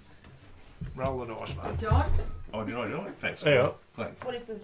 5. Thanks. No, it's all right, mate. Thanks. Oh, here we go. I like to be 1, alive. I'm 2. falling asleep in behind. Got 2. We've got 2. Everyone's saying 7. It's It's not 7. It's not. Oh, even Benny Presnell, he's Everyone's he's got no, 2. Not good. Doesn't no good. include the one Jeff was on. I'm a first fleeter. Thanks for asking there, Brent. Come on, guys. It's not 7. Google it. Were you on the first fleet, Jeff? Well, my family was. Oh, now. Natalie's Oh, gone. here we go. Hang on, So I'm going was to have to go mine. back. That's again. That was coming. mine. Yeah. Are you really? Yeah, it works. Yeah. One, Yeah, 2. Both sides. Grandma, Yeah. Yeah, 2. One was a 5, McDonald, a 2, Scottish bloke called McDonald. 3, 4, McMahon. 5. It's Kerry. Oh, sorry. That's funny. McDonald's and McMahon. Kerry, Yeah, correct. It's 11. 11 boats. 11. That's right. Yeah, well, I was on the Mayfair, I think. Was it Mayfair? On the No, Scarborough. Scarborough. The Scarborough. I was in Scarborough. Maybe I was on the Mayfair. I don't know. Yeah, that's it. I was on the book. was Yeah, I was But on no, it. Lady Penryn and Well done, Scarborough everyone. were the two that Mayfair, went. didn't that go to America? Oh, I don't know. Yeah, Jeff's and Christopher Columbus, he's Took a left turn Just somewhere. ignore him! They got lost. It was like the 1998 Sydney to Hobart in the first fleet, and they were coming up, and all of a sudden, some of them had to bloody get out of there. And You got that one, Jeff? Oh, Rob, go for it. that was Kerry. That was Kerry. Kerry, well done. Well Go done. further, Rob. I don't know if anyone's gonna. I know you did, Rob. You got the first 2, mate, but we were looking for 5. I started 11 kids. I started with 11 kids, and I know. Yes, you did. You did, Rob. You did start with 11. Well done. All right. Question 6. Do you reckon anyone will remember this person? Give it a crack. Have a go. Yeah. Well, yes, I would. Okay. The boys will, yeah. There we go. We're all in the same ilk. Do it. Do it. Do it. Do it. Do it. Do it. It's Right. yours. People have Oh, was it? Oh, It's your question, mate. sorry. Yeah. I can't do it. It's question 6. Well, all right. I'll be out of turn. Question number 6. Who won consecutive gold logies from 1997, which is a year before you won? This... Yeah. Ah, Oh, that's a good year. I'll remember this now. Who won consecutive gold logies from 1997 to the year 2000? What? Merv Hughes? No. No, it wasn't. Oh, we got to roll the dice. Why don't you just tell everyone? No, it wasn't. It Roll wasn't. the dice, mate. Roll the dice. It wasn't Bert Newton. It's 5. Five. It's 5. It's 5. Who won consecutive gold logies from 97 to 2000? Okay, I'll see if I can keep up with this. That's what I mean. Should I tell you it's a female? Okay. Oh, is it? Oh, Kerry Ann Kennel. Shut up, will you? Waleed, no. Kate Ritchie, no. Tough question. Who's that? Lisa McNeil. Ray Martin. Lisa. See, I would have thought Ray Yeah, we'll take that. No, we won't. Oh, yeah, what's He's trying to spell it. Oh, is he? Yeah, 1, 2. I'm doing it. 3. That's a bit. He's won. Well, no, he hasn't. Liz has got in. Lizzie. Well done, Liz. Liz from the Sydney Swans. She loves that. So, Glenn. Okay. Glenn's talking up his football career, saying he played. No, she won that. Hey? No, she misunderstood. You were on the wing there, weren't you, with Paul Kelly or something? John Woods took, like... John Woods. Well done, Liz. Lizzie. Lisa McCune, guys. Lisa McCune. Okay, this is... Well, Jerry, we might actually hand this one over. Oh, we're going again. Yes. Question 7, because you'll know this. Oh, you would. 7. You would. You're a New South Wales man. Which is the second largest city in New South Wales? There we go. There you go. Easy. Which is the largest... Oh, dice. Oh, sorry, dice. Yeah, the dice. Second largest city. Second largest city. 8. Guys, second largest city. Get one. What was the... 1. What'd Yeah, you throw? 8. 2. Sorry, guys. This won't take long. 3. 4. 5. 6, 7. 8. Rob. Captain again. Cappuccino, yes, he's done it. Cappuccino. Cappuccino. You said the gong. No, well done. The Gong, no, Newcastle. No, Newcastle. Newcastle is the answer. It's alright, I got it, I fixed it. Or did you put up Wollongong? I put the gong and then I changed it to Newcastle. I'll give you the bloody gong in a minute, let me tell you. Question 8, Jeffy. Is that what me? we got, mate? Yep. Okay, multiple choice, guys. Thank you.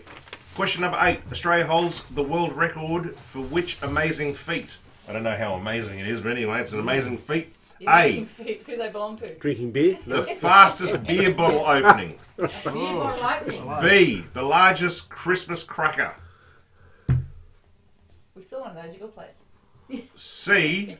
The most sheep sheared in 24 hours. Or D. The largest chicken dance. Roll with us. An interesting multiple choice. Australia holds the world record for which amazing that's feat. a 6. Fastest beer bottle. Oh, hang on. They're all going. We got a 6. No, Rob's just punching in letters of the alphabet. It's 6. It's 6. It's 6. Okay, so 1, 2. Oh, there's so many. You'd think it'd be New Zealand, the sheep. Yes. I 2, 3. agree.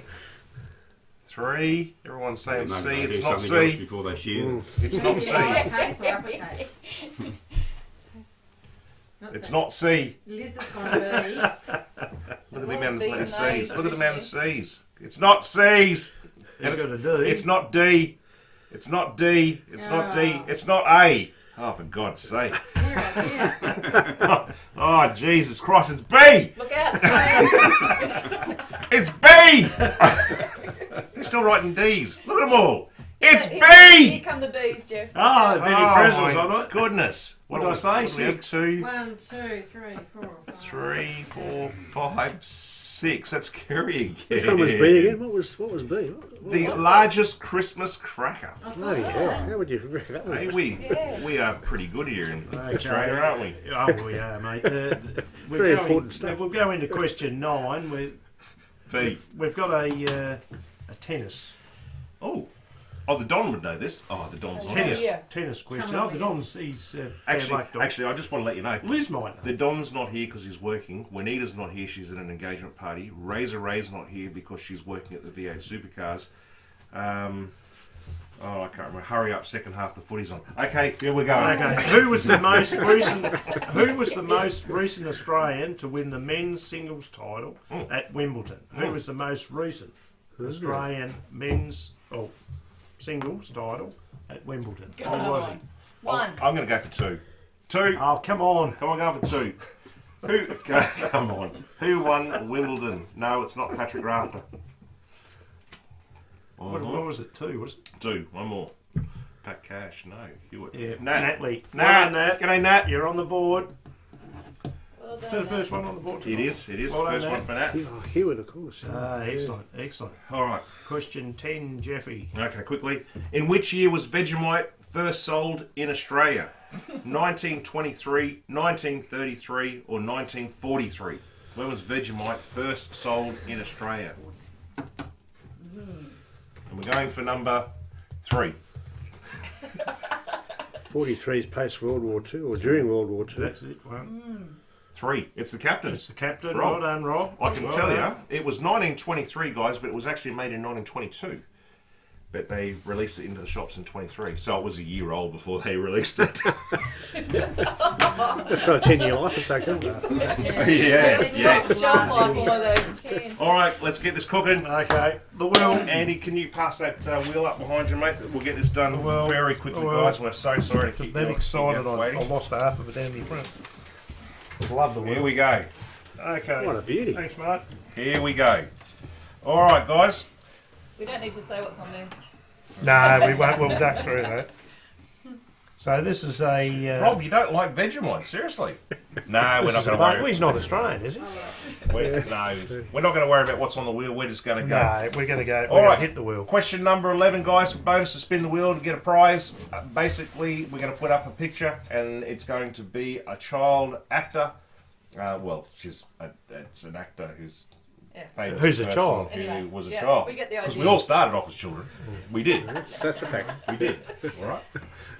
It's an Australian person because it's an Australian thing. Can you chuck it up? Come on, we'll spin the wheel. Chuck it up. Spin All the right, wheel. all right. Spin the wheel. Right, who is this? Who is this person? Chuck it up. It's on. Oh. And we're looking for number 3. 4. That's not the person I put up. 4. No, I changed it because I don't like yours. You idiot. You can't do that. I can. You're the boss. I produce. What's going on? Oh, no, why is it? Hang on a second. We're going for number 4, by the way. But it's all coming up as hiding. You can't say Nicole Kidman. Kate Ritchie, no. It is Nicole Kidman, and we've got 1, 2, 3, 4. It's Kerry. Kerry, is it? Kerry's got it. Kerry, you get to Nice spin the work. wheel. First time ever for Kerry to spin the Kerry, wheel. you've got Nice. some fantastic prizes on the wheel tonight. Kerry, where do you want to start? You have got a frothy caller. You could have Cleve's personal tips 3. Oh, you'll be a millionaire. A BWS voucher, fishing DVD. Stop now. Oh, wow. All right. Yeah. I God, they're everywhere. She wants a Look at this. t-shirt. Start the T-shirt. Oh, T-shirt. Where are we? There, frothy t-shirt. All right, She's hold control. the wheel. Oh, frothy shirt. Here we go. Hang on, All I've got right, a blowout. all right. Hold it. Here we go. Here we go. Go! Spin the wheel. It's a key. It's just That's the key it's a ring. crappy key ring. Did you want to go again, Kerry? You can have the key ring or Spin again! spin the wheel. What's she going to go for? Come on, Kerry. She wants to spin the wheel. Collingwood won. Spin again. Spin Okay. again. Go. Okay. She wants a t-shirt. What's the T-shirt? Could be a long night. No, it's only 2. Oh, you were a frothy guest. Oh, Beautiful. frothy guest. Kerry, you are coming on the Wow. frothy You're as our coming on. guest. Yeah, there you go. Fantastic. How's that? That's so it. we're There's going the to get wheel. you on the frothy, Kerry, and we're going to talk to you about sports that you like, sports that you've played, maybe a little bit about your brother. And, yeah, hope that's all good with you because you've won frothy. Yes. Guys, like frothy that was everywhere, trivia. don't We're done. All right. Now, you guys right for 5 more minutes? Yeah. Is it okay? You got to sit through Cleve's too, so that's no problem. Oh, God, that's pretty good tonight. Oh, look at the icy ring. Oh, no. Look at it. Look at it. Oh, no. What happened to that, Jeff? First pour is always a bad pour, Cleve's mate. tips? It is Cleve's What tips. the Alright, hell's here we go. happened to that? That's Hello, first everybody. pour is always a Today, bad pour. it's time for Yeah. Cleve's Yeah, Tips. it's crap. Oh, I'm not drink it. Alright, you just said your Guys, preview, you're then. living You're right to go. fantastic. See you, Nat. Thanks for joining us. She doesn't like Cleve's tips. It's in the horse racing. Beautiful. All right, let's go. Cleve's tips. What's happening? We got the, we had that up It's already there? been Yeah, gone. he tries It's it. been You gone. sure? It's been Yeah, gone. Okay, it's yeah. gurgling. Okay, for all you viewers out there, we're just going along beautifully at the moment. We didn't do too bad last week. We're at Ipswich. And you have a go at me, Brent. Look, we've had a malfunction beyond the boat. We're at Ipswich, Ramwick, Flemington and Morfettville. So you know, look, tipping's a little bit like that at the moment. We're a little bit countrified at the moment. We've got a few country horses. You've got a lot there. Well, let's just jump into it then, mate. Ipswich at 12.23, race 2, horse 6, Magoni, 460 fixed, race 3, horse 2, Allward, will be a Cleves tip, 640 and 480, that'll come in, of course, it won't be that. A really good one here, you like this, don't you, Jeff? Race 6, horse 3, Love Squirrels. Love Squirrels. So, Love Squirrels. 620 on the tote and 7 fixed.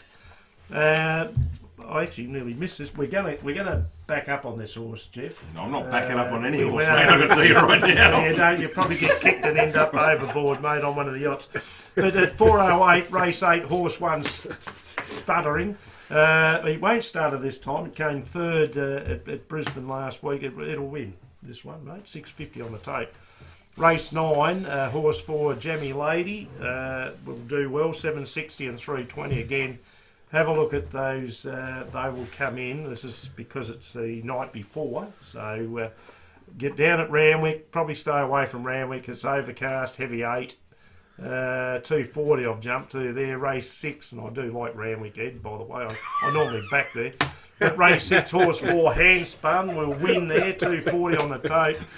Race 7, horse 4, Space Boy. That's probably where I've been. Where I got that one down the front of me before, mate. 280. On your NASA shirt. Yeah, well, I'm lucky. Come on, do your bloody tips. How much more time we got? The boys want to go home. Oh, no, sorry. Race, Flemington. Soft 5 at Flemington. Fine. Soft 5 again. It's fine in Melbourne. Soft 5. It's fine. It's not fine, but it's fine. Race 2, horse 1, Sanson, 790 and 5 fixed. Race 5, horse 4, Alfaris, will do well. 5 on the tape, 4 fixed.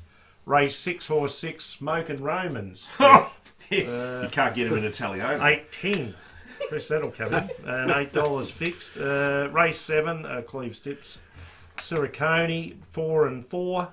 Race 8, horse 7, Miramar, which is in a 2000 long distance. No, sorry, it's Miramax. Yeah, Miramar. 1160 and 550. Race 9, horse 17. I think it's got Oliver on it. Pinion, 630 and 330. Up at Muppetville.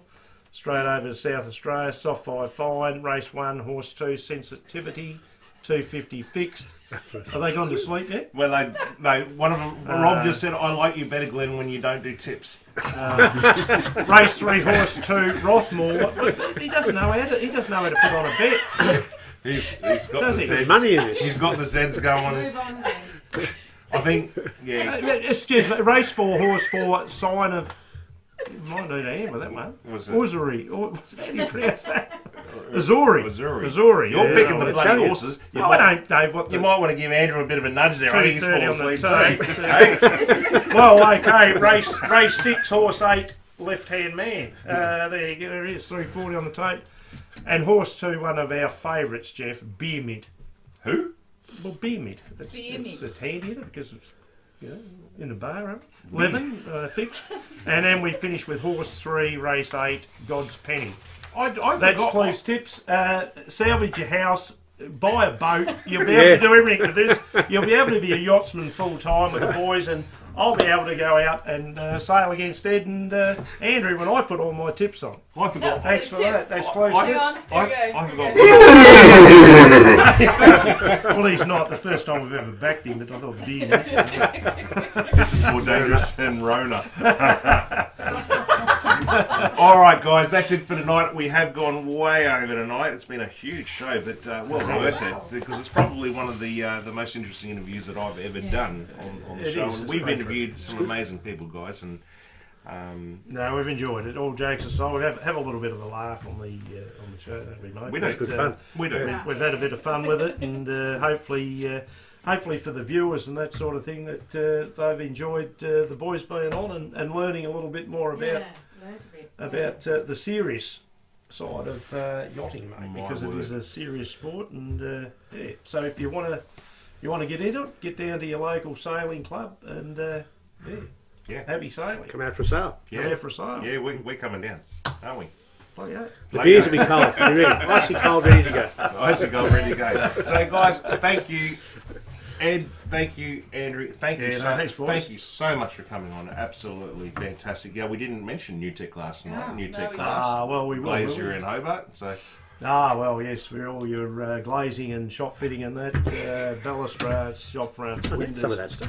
0419196100. Bang. If you get sick of me, just ring Aussie. There you go. Good. Done. Okay. All right, guys. Thank you so much for joining us tonight. Absolute pleasure to talk to you and learn a bit more about yachting and Sydney Hobart. I just loved it, Glenn. Yeah, absolutely loved terrific. it. Thank you. Thanks. Thank you, guys. Have a great weekend. All. We'll see you next week. Cheers. Cheers. Guys, I'm Red Hughes. You're listening to the Friday Frothy. What a fantastic show. There we go.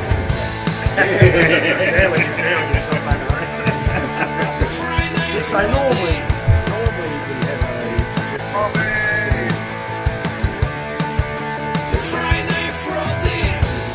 have just do sometimes a guest, like it could be a Merv Views and that.